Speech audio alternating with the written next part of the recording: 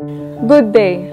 My name is Joebhel Mendevil from AB Foreign Service 201, and in this video, I'll be talking about the summary of my research paper entitled China's Debt Trap Diplomacy: Effects of Having High Diplomatic Debts in Settling Territorial Disputes on the West Philippine Sea. Debt trap diplomacy is the type of diplomacy wherein projects or loans are being offered on terms that are too difficult for poor governments to repay, forcing them to concede political or economic concessions. In the case of the Philippines, it is deemed that a debt trap diplomacy is unlikely to happen because at least prior COVID-19 pandemic, the country's economic fundamentals are actually enough to protect the country from the dangers of high debt. With China's continuous intrusions in the Philippines' exclusive economic zone at present, thus having high diplomatic debts has an effect on the possible steps that can be taken in regaining our resources in the West Philippine Sea. With reference to the other countries who fell under the aforementioned debt trap diplomacy, there is the issue regarding the Hambantota port in Sri Lanka, wherein the Sri Lankan government were given no choice but to just lease the said port to the Chinese for the next 99 years for failing to repay China for the construction of the Hambantota port. According to Census and Economic Information Center or CIC, in December 2020, the Philippine government's debt accounted for 54.5% of the country's nominal GDP, which is higher than the 51.2% in the previous quarter. In here, it could be deemed that the Philippines ended 2020 with a debt-to-GDP ratio of 54.5%, the highest in 14 years, with outstanding debt of 9.795 trillion. With all this data at hand, it appears that it will take roughly 10 to 11 years for our country to return to pre-pandemic condition. Due to the additional borrowings and the lower peso, the national government's debt stock reached a new record of 10.41 trillion in February this year. Nevertheless, despite the fact that the debt ratio is likely to peak in 2021, economists have pointed out that credit rating agencies and international lenders will only be concerned if it exceeds 60%. According to Gil S. Beltran, the national government debt will not exceed 60% of GDP. But he also states that it will still depend on the formulated fiscal policies and how the virus situation will develop in general. It couldn't be denied indeed that the Philippines' economy is becoming increasingly reliant on China.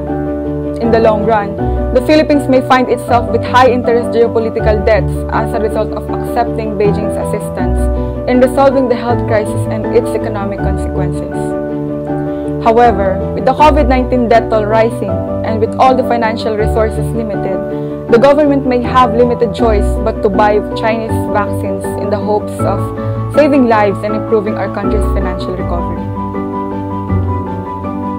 Looking into the worst-case scenario, the Philippines might have to make political and economic concessions to China in order to repay annual interest or at least in order to restructure such a significant amount of debt.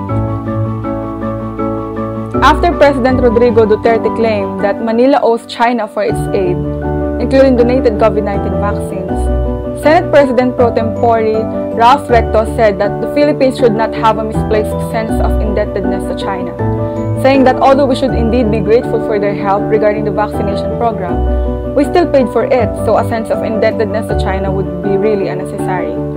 Nevertheless, despite his relationship with China, the president was still quick to clarify that he would not give away the country's sovereign land to China no matter what happens. Taking into consideration the current situation, wherein the Chinese-funded infrastructure project seems to have failed, it is indeed vital for our president at present to reposition his stance already and reconsider his China strategy. China cannot be expected to conduct due diligence on the Philippines' behalf. Given the fact that Chinese development aid is recipient-led, the Philippines must indeed bear a bigger share of the burden of ensuring that projects are practical and financially feasible. Philippines must also bargain harder and more wisely with the Chinese partners, who are primarily motivated by profit, and take the lead in ensuring that the local people will benefit from the development.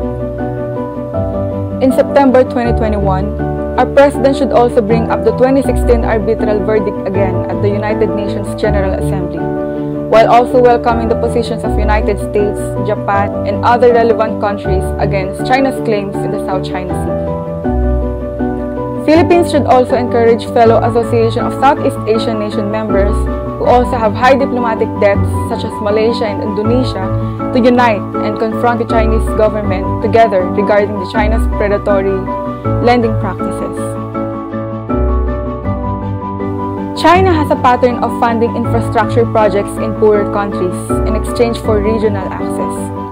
At the end of the day, it should be kept in mind that no amount of Chinese donations, aid, or loans will be enough in exchange for the Filipino people suffering and for the Philippine territory. Nevertheless, it is never too late for the Philippine government to change direction, promote its interests, and protect its sovereignty. In the end, it would be best if the territorial disputes will be settled through the help of international assistance. Philippines should now reduce its dependence on China through diversifying its international cooperation better. Furthermore, we should also try to see if our country will be able to renegotiate the terms and conditions on Chinese projects, just like how the Malaysia was able to convince China on reducing the cost of the East Coast Rail link by 1/3. Active foreign aid is vital for the Philippines. It's important to note that alliances aren't always a terrible thing. It seems like this is the best time for the world to see and hear about the actual use of the Philippine-US Visiting Forces Agreement or VFA and the Mutual Defense Treaty or MDT.